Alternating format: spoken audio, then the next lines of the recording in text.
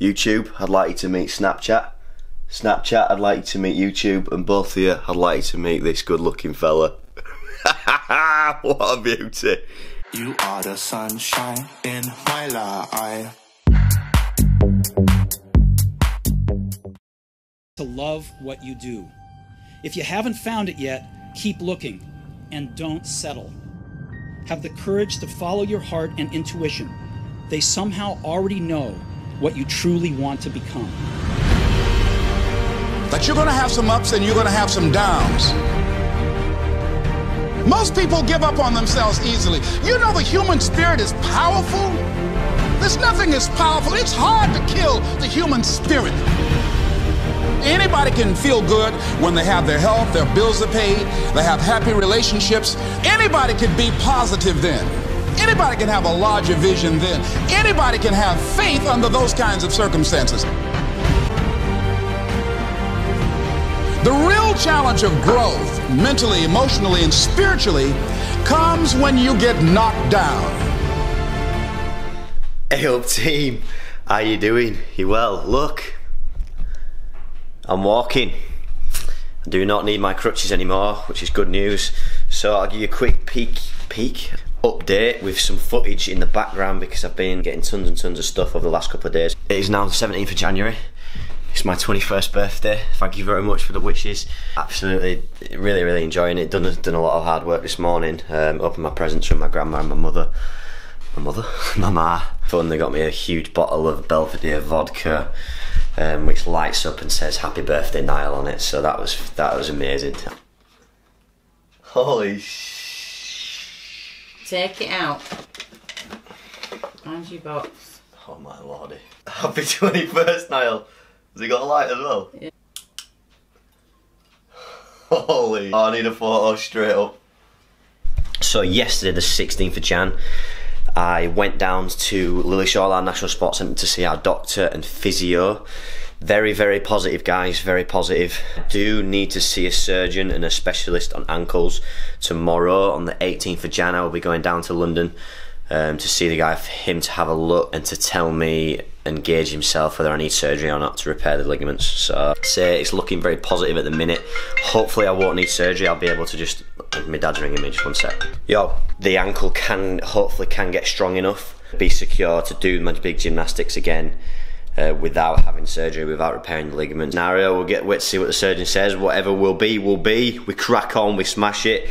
My training's going really well. I've been eating really well last few days. I still feel lean, I still feel good. Currently also trying to rehab a shoulder at the same time. I've had a bad shoulder for a couple of months now, so it's a great time whilst I've got this to try and sort this shoulder out as well. I'll be speaking to my nutritionist on Wednesday, tomorrow, about what supplements I will be taking to help the healing process to recover faster. I'm probably seeing a physio daily or every other day. From the scan results, it's been such a positive. I know I'm in this situation, but I literally snapped 2 ligaments, and then the list of things that I haven't done was scary to listen to. You know, there's numerous more ligaments, there's no tendon damage, no cartilage damage. Bone damage would have been a big one, because now obviously I can walk in the boot because the movement and the pressure helps aid the healing of ligaments, whereas if it was bone, I'd have been on the crutches, no weight bearing for 6 weeks.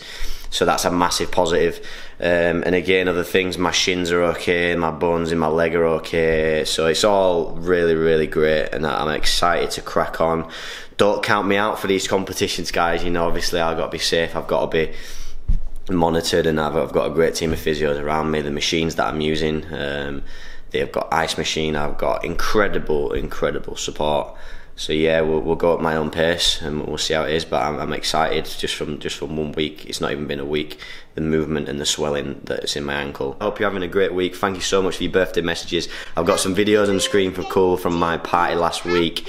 For people that couldn't make it, they sent in videos that my sister sorted out, which is really cool. Yes, Niles, Tom Zanetti here. Just a quick message to say happy birthday, and I hope you all have a great night at your party tonight. Niall Wilson, hi, it's Ori, your dance partner here. So sorry I'm not there to cut up all the shapes with you on the dance floor. Niall, happy birthday, my friend. I wish you all the best to your 21st birthday. Hey Niall, hope you have an amazing 21st birthday up in Leeds. I just want to wish you a happy birthday and all the best for your upcoming year. Hi Nile, it's Danny Maguire from the Leeds Rhino.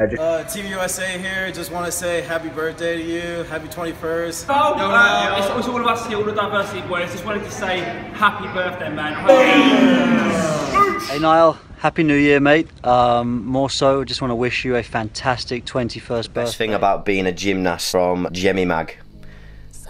Did you know what? Like, it's a sport that's so unique, and it's just something that, you know, obviously I say this to a lot of people, but everyone can run, everyone can swim, everyone can kick a ball. Obviously not to Olympic level, and I'm not taking anything away from high level athletes in different sports, but who off the street can do what we do? You know, the very, very select few in the world. I think that's why I love it so much, is because it's very unique. It's so fun being able to fly through the air, swing around steel bars, do things the human body was not designed to do. I think that's my biggest love for the sport, and then the buzz you get when you compete. Alright, so S. Jones, would you rather have a really fun coach but loads of conditioning, or a really boring, horrible coach with no conditioning at all, and why? Hashtag Ask Nile.